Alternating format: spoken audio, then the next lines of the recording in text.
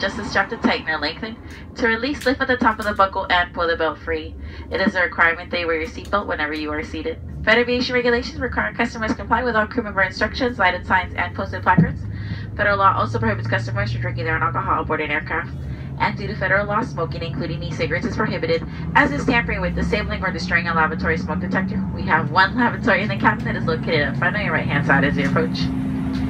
That seat cushion doubles as a flotation device if needed. Pull it up and away from the seat frame. Put your arms through the straps on the underside of the cushion and rest your upper body on the cushion. If you're traveling with an infant, instructions for the use of infant life vests on the safety information card. Kelly and myself will distribute those if needed. We will soon be cleared for blast off. Please ensure that those seatbelts are fastened on tight. Tray tables should be upright and locked, and carry-on items of this type should be stowed. We will be turning off the cabin lights for departure. Reading light is located in the panel above your seat. Happy to have you on board. Hope that you enjoy the short flight to Seattle.